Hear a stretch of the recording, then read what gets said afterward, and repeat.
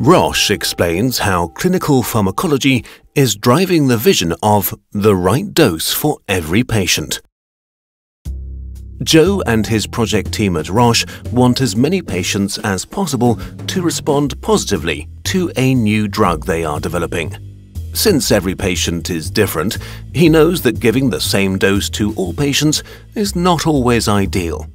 But testing each patient on all doses and schedules is impossible. So, what can Joe do? Clinical pharmacology can help him deliver the right dose for every patient by combining clinical trials and modeling and simulation approaches during drug development.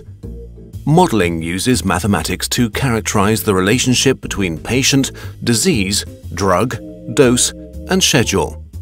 These models are based on data and the understanding of physiology, biochemistry, and pathology. They help Joe understand why patients react differently to treatments. Once the model is built and confirmed with clinical data, it can be used to simulate the outcome of doses and schedules that have not yet been evaluated. This helps to define the right dose for every patient, maximizing the benefits of the drug. For example, drug X has been studied in patients at doses of 5, 20, and 50 milligrams once a day.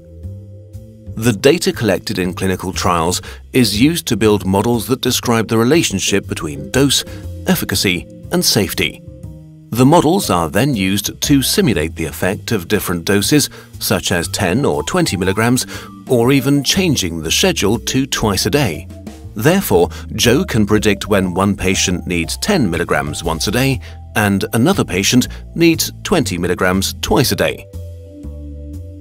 Joe knows that if a patient has a genetic predisposition or liver failure or severe disease, they may need a different dose. While one dose may offer the perfect balance between clinical benefits and unwanted side effects for some patients, others may need more or less.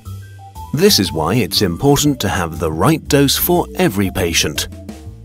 Thanks to clinical pharmacology's quantitative approaches, Joe and his project team have a clear path forward to ensure that as many patients as possible will respond positively to their new drug.